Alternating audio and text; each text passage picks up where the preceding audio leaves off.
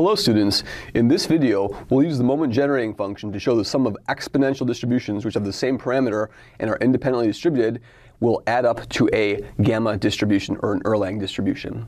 So let's recall that x is exponential theta if its PDF has the form f of x and theta is 1 over theta e to the negative x over theta for x greater than 0. And these exponential distributions are a subset of a family of other distributions called gamma distributions, and these gamma distributions are defined as follows. So y is a gamma distribution with parameters alpha and theta if its PDF has the form. What's the form of the PDF of a gamma?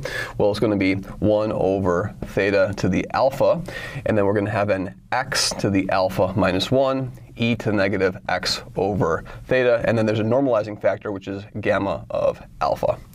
Okay, and this is for x greater than 0.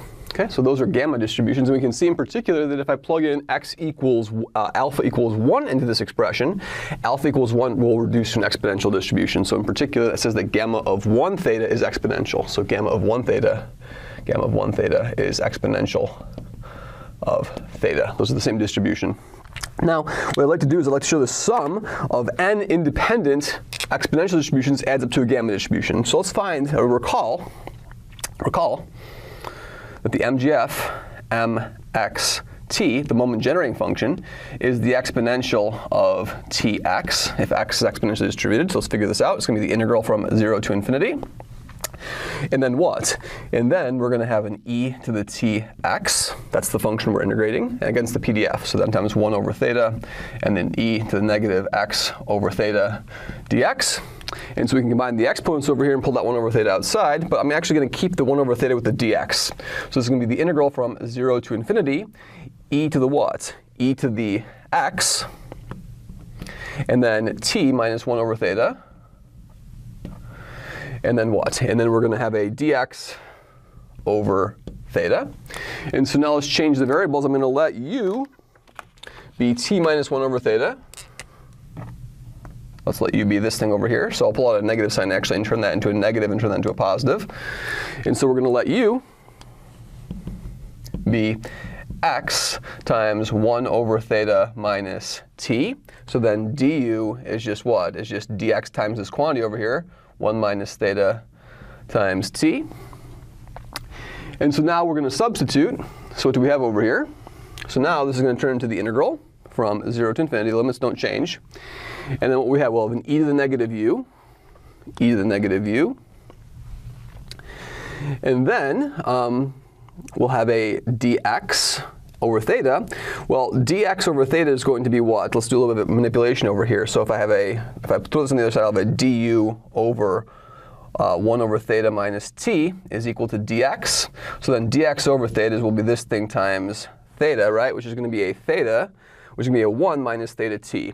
So this is going to be a du over 1 minus theta t, Okay?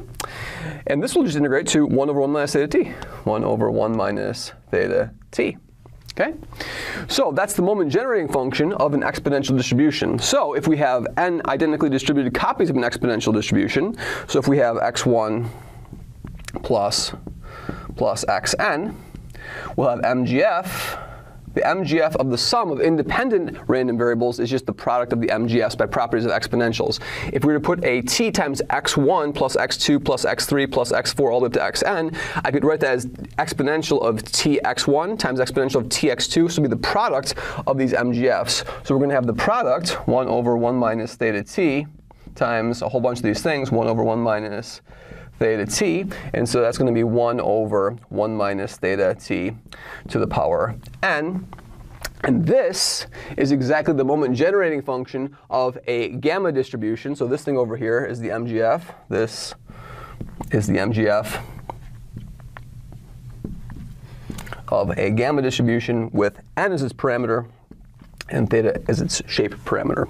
So what we have is the following now. We have that the sum that x1, xn, IID exponential theta distributions implies that x1 plus xn is gamma n theta. Thank you very much.